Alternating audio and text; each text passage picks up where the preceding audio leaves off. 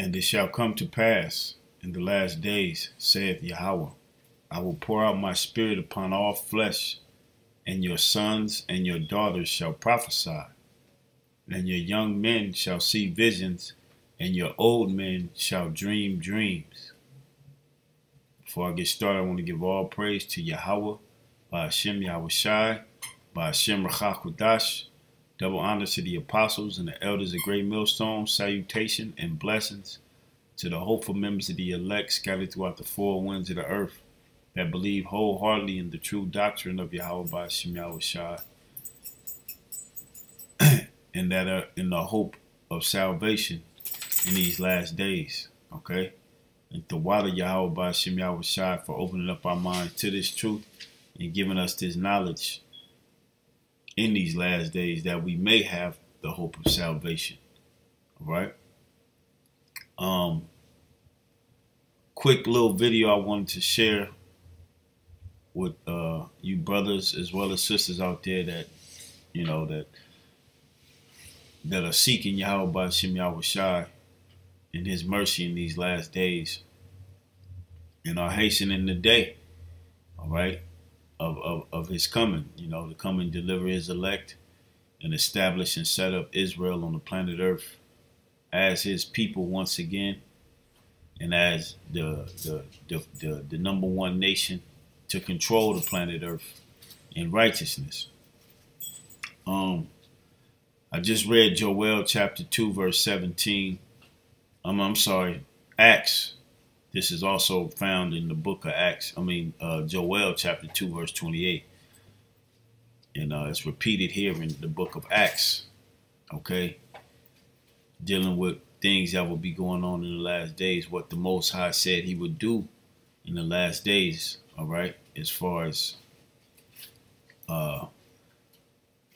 him pouring out his spirit upon all flesh, and your sons and your daughters shall prophesy. Now, when it says they shall prophesy, it doesn't mean that they're going to go out on the highways and the byways and,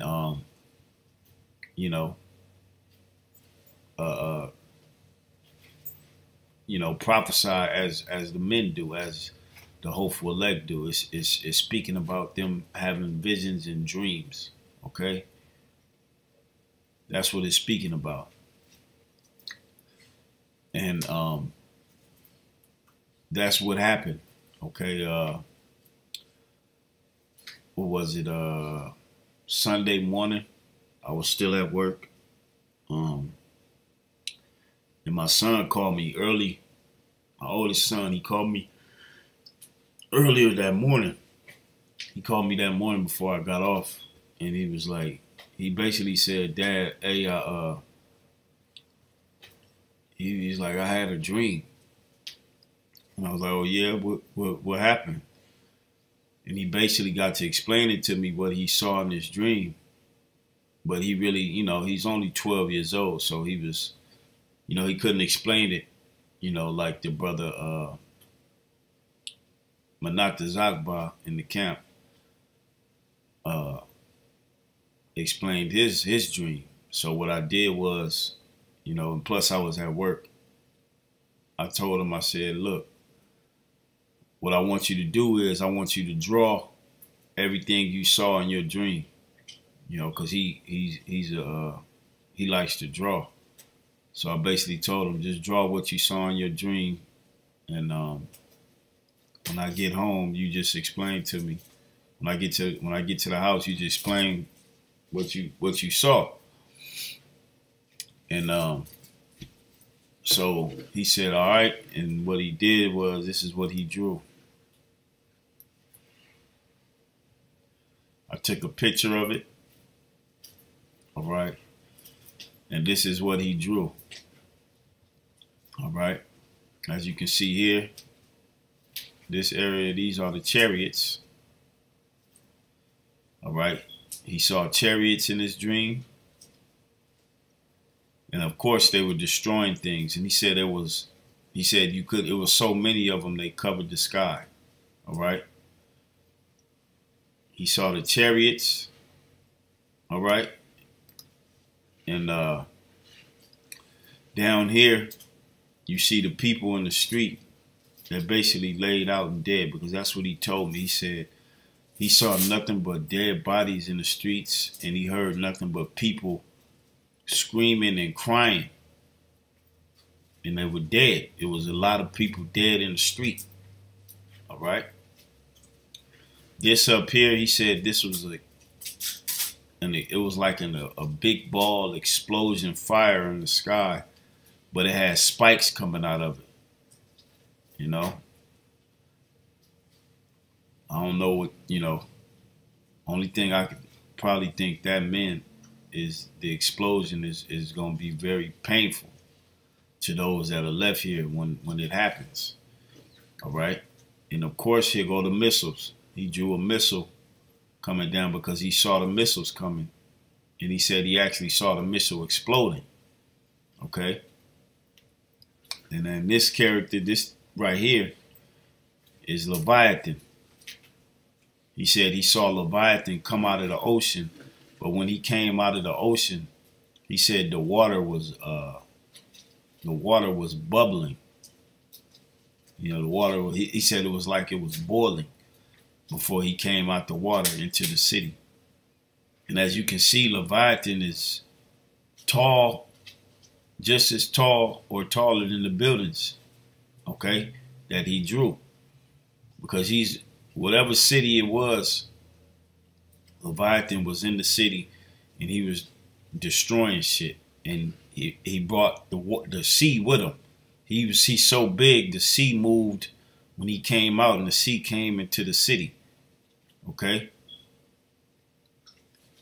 And everything that he saw, everything he saw is scriptural. Okay? So this would make this a vision from Yahweh Ba'Shem Yahweh Shai. This vision that he had. I told him to draw it. This is what he drew. You know?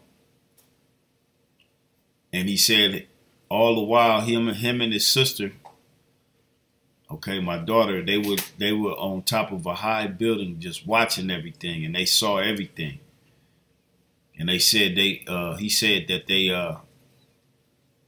it was crazy. You know, he said it was just crazy. It was a lot of dead people. People were crying. The chariots, you know, the Leviathan even showed up. And the missiles. He said he saw everything, and it was just insane and crazy. But him and his sister, while everybody else was in pain and agony and being put to death, him and his sister were just calm, watching everything, you know, which is beautiful, you know. But like I just read in Joel 2 and 27, I mean Acts 2 and 17, this is what Yahweh Ba'Shem Yahweh Shai said will come to pass in the last days. Okay? Your sons and your daughters shall prophesy. And in this case, literally, my son had a dream of the end times, of the when shit hits the fan. Okay? So let's get a couple scriptures. All right? Now I brought this scripture I'm reading because he said he saw Leviathan in his dream, and he drew Leviathan. Okay? Because the Most High will show Leviathan in these last days. Okay? This is Amos chapter 9, verse 3. It says, and though they hide themselves in the top of Carmel, I will search and take them out thence. And though they be hid from me in the bottom of the sea, thence will I command the serpent, and he shall bite them. And that serpent is talking about Leviathan. You know? So wherever Esau hiding in the sea, the Lord is going to command one of these Leviathans to bust up his little underwater base. Okay? As well as come into these cities. Okay? Because remember, these last days is going to be like a time, okay, which there has never been a nation on the planet. Okay? The Most High is really finna tear this place up, America. He's finna destroy this place 100%. All right. Now let's hit the next scripture. Nahum chapter 3, verse 3. Okay. This is dealing with the death and the dead bodies that he said he saw in his dream. Nahum 3 and 3. The horseman lifted up both the bright sword and the glittering spear. And there is a multitude of slain, and a great number of carcasses, and there is none end of their corpses. They stumble upon their corpses. And this is why he drew people dead in the street. Okay? This person looked like they crawling, probably screaming and begging for help, you know. Like I said, he didn't, you know, put a lot of detail in it, but he put enough, you know, just to explain what he saw. Okay. And like I said, he's only 12 years old. So let's get to the next scripture dealing with the chariot. Zechariah chapter 5, verse 3. Well, I'm going to read from 1 to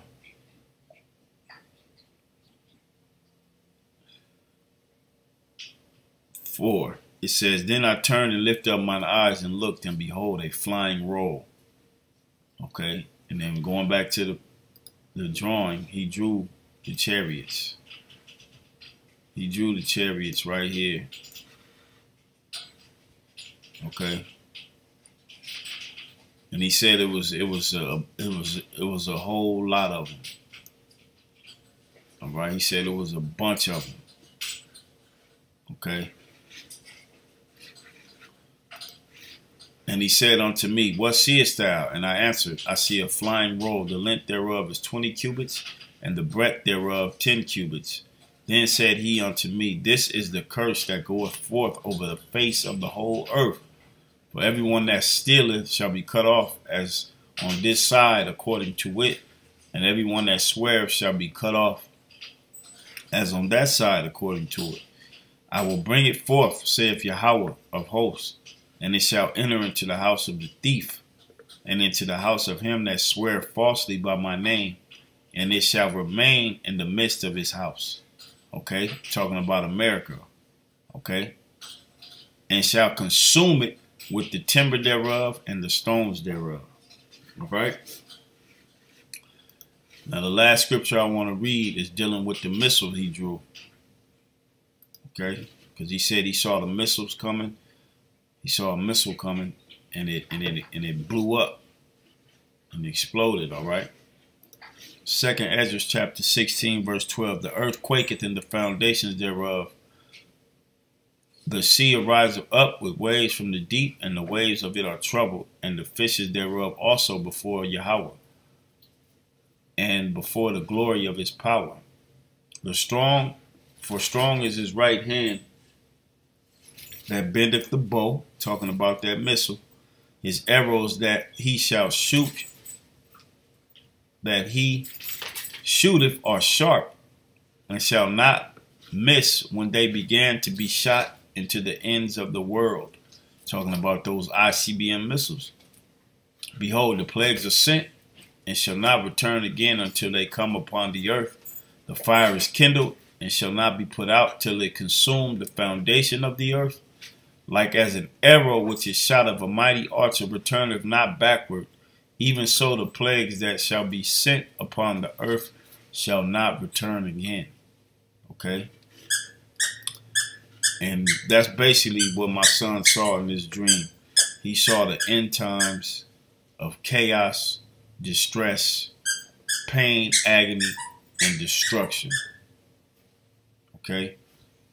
So, going back to the beginning scripture, for Yahweh shall pour out his spirit upon all flesh. Okay? In these last days. And that's exactly what the Most High did, man. So we definitely are real close, man. You know, we are super close to the Most High shutting this thing down totally. All right. So Lord will, this is edifying to the elect and uplifting to thy spirit. Giving all praise to Yahweh by Hashem Yahushai by Hashem Rachak Wadash. Until next time, Shalom.